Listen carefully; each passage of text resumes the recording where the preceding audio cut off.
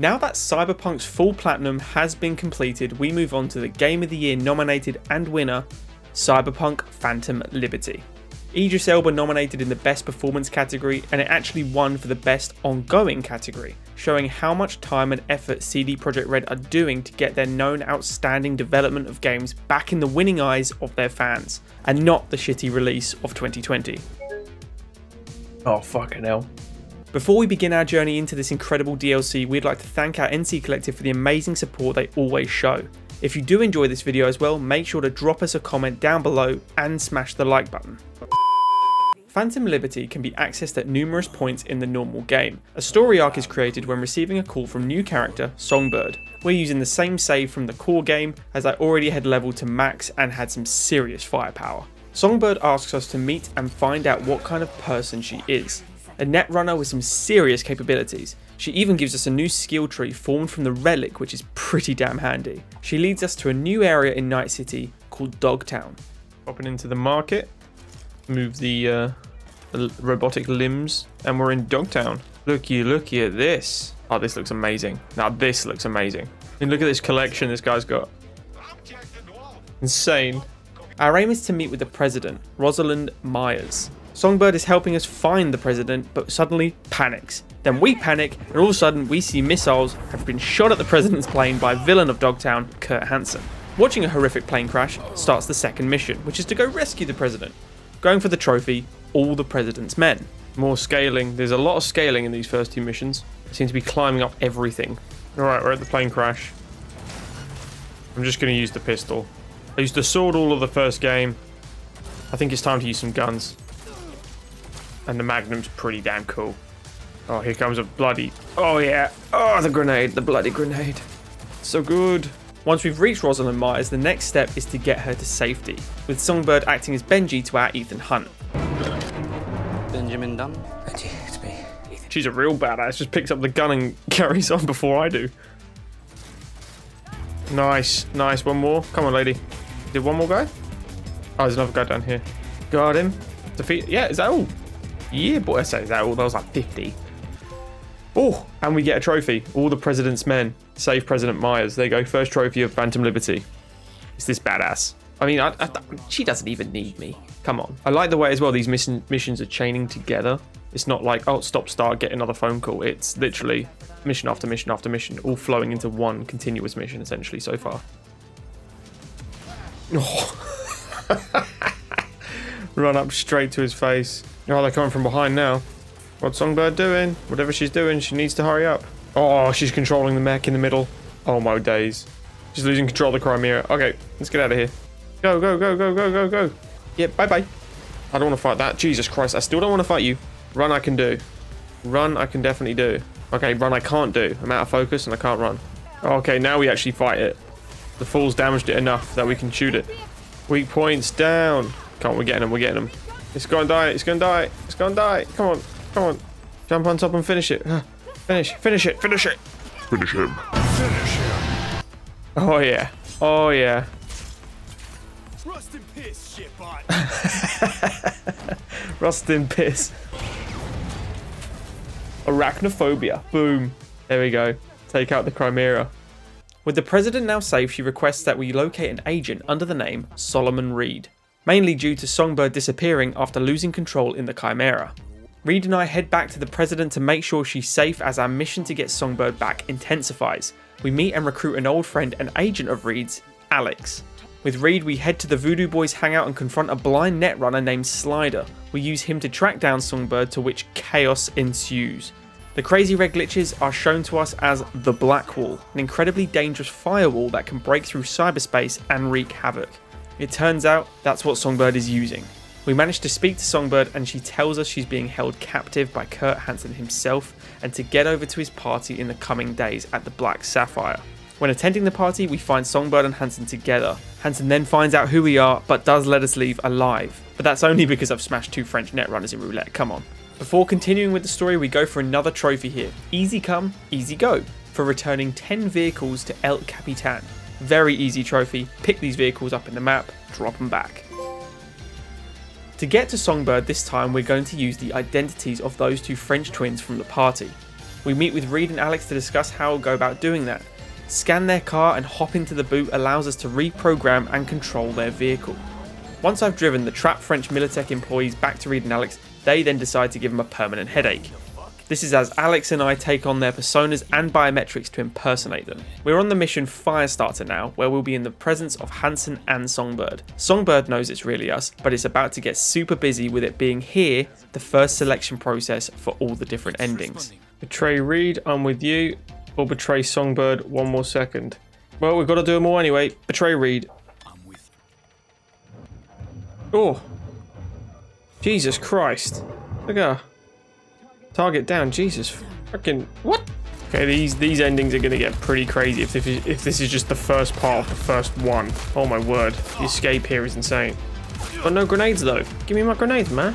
I want my grenades. After we escape with Songbird, we receive a call from Reed saying this wasn't the plan and now are enemies. We do what we're not supposed to do and get into a stranger's van to find a vulnerable woman. Driving Songbird to the NCX is fulfilling her request as the Blackwall is slowly killing her. It's here we're defending a control tower away from Militech whilst waiting for the train. Songbird gets us to plug in and take control of the Blackwall. Whilst being surrounded and outnumbered heavily, we agree and start becoming a god. Seriously, Raiden's got nothing on this Blackwall stuff. Holy shit, I have power. Well, bye-bye heli. Oh, brutalized. It's pretty good. I mean, why would you keep running at me if I have this power? We get Songbird onto the train and are going firstly for King of Wands trophy for sending Songbird to the stars. Here we go. We've got the 3 options. So we're going to pick up Songbird. Time to go, so me. Here comes bloody Reed. I can't let you take her. Sorry, man. Got to draw the weapon. Oh. Sorry, Reed. Sorry, Reed. It's for a trophy. Alright, pick up So Me. Let's go, let's go. After leaving Songbird on the shuttle, we watch it blast off with Johnny and claim our first story ending. Boom. King of Wands. That is for taking Songbird to the stars. Alright, first ending down. 4 more to go. Now we just hit our load game, go back to the Killing Moon, and we can literally pick the next one straight away. And what we're going to do is call Reed. Reed will take care of you. Take good care of her. I prefer that as an ending personally. King of Swords. There we go. Nice, real quick. What was that? 5 minutes later we get the next ending. That's for taking Songbird home, so give it to Reed. So on this save file, if we complete through Pain to Heaven, we actually get the trophy The Tower, which is Survive Night City and Start a New Life. So that's what we're going to do. We're going to go find something to do until Reed does contact us. Whilst waiting for the call from Reed, we decide to get Dirty Deeds for completing all 10 gigs in Dogtown for Mr. Hands. Boom! Close the contract. Dirty Deeds. Complete every gig in Dogtown. Oh, nice one. Alright, let's go get this trophy. The APB is not enough. I think it's just for getting 5 stars on the police. Alright, here we go. Police down. Come on, how hard is it to get another star? 4 stars. Need one more star. 1 down. Where's the other one? In the knees. Yes, the APB is not enough. There you go. 5 stars. Alright, now we've got to get out of here. The final mission for Mr. Hands was Run This Town. This mission grants us the Spin Doctor trophy simply for completing it. With Kurt Hansen dead, it's time Dogtown replaced the leader. Again, using Mission Impossible style biometric disguises, we create the appearance of Aguilar, Kurt Hansen's personal assassin. Mr. Hands wants us to make an individual named Jago to back down, so we show him what it's all about. Attending the wake of Kurt Hansen is where we declare Bennett the new leader, and this completes our mission. Thank you, Mr. Hands. We get the trophy Spin Doctor for completing Run This Town. Come on. We're now off to areas with increased criminal activity for the Judgment Day trophy. It's here the remaining skill points are on offer as well for the Relic Ruler trophy. Okay, we have 4 relic points. That means we can acquire all the last skills for the trophy Relic Ruler. That's the full tree in the relics. All the perks in the relic tree, rather. Oh, I'm well happy with that. There he is, Ross Ulmer. I'm gonna hack him with my axe. No, you will die to axe. Woo! Judgment Day. There it is. Eliminate 3 bosses from the increased criminal activity category. Suck it. Now we've cracked on with a ton of miscellaneous tasks, we finally get our call from Reed. As promised with delivering Songbird, the President has set up a way for the relic to be removed. A very different sidetrack from the main game. We're taken away by the medical team, and the next thing we see is a slow reawakening. We wake up from what could be a simple nap with Reed watching over us. He breaks the news that we've been in a coma for 2 years. He also explains the relic was removed successfully with only one hitch. All our cybernetics have been removed, and using Annie will basically kill us. Merc days are now over for V. We decide to head back to Night City to pay a visit to the only guy that would see us from our past, Victor. The game then ends, providing us with a long-awaited ending, the Tower, for completing this alternative ending from the mission, Things Done Changed. There it is, the Tower. That is for completing Things Done Changed. You only can get that through that storyline in particular, 3 missions after the Songbird ending one. So now we go all the way back to Firestar to save, where we're going to take the other option to get the last 2 endings. Flashback, we're back here now. Kurt Hansen is alive, Songbird's here. Feels like a forever ago I was at this point. Alright, here we go. Betray Songbird. 1 more second. Whoa! She knew it was coming. Songbird knew it was coming. Oh, so in one hand, Alex kills Kurt. On the other hand, Kurt kills Alex. Back to the double barrel. Boom, boom. In the knees, son. You want some too? Boom. Oh, it's Kurt Hansen. Here he is. Ah, so if you don't kill him one way, he dies another way.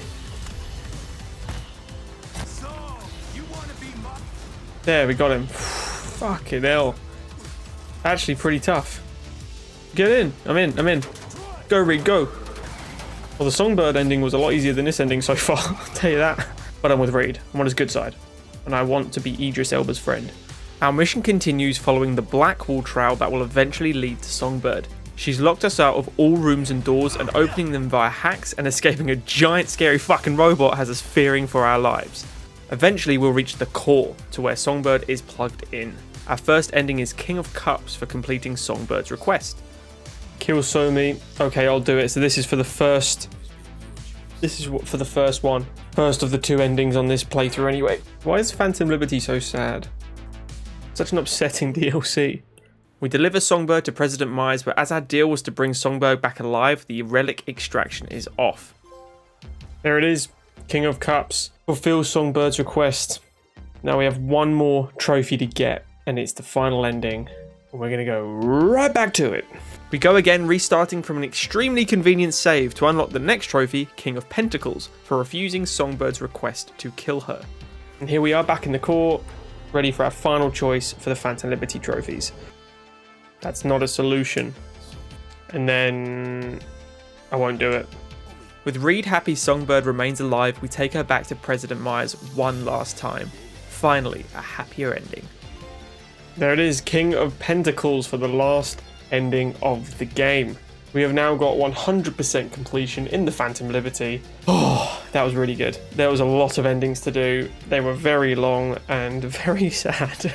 But we have got the complete 100% now on Cyberpunk 2077. Thank you so much for watching, guys. If you did enjoy this video, make sure to check out more like the ones on screen you see now. Thank you again to our NC Collective for all the amazing support. Make sure to smash that like button, guys. Comment below what games you'd like to see, and we'll see you in the next one. Cheers, guys.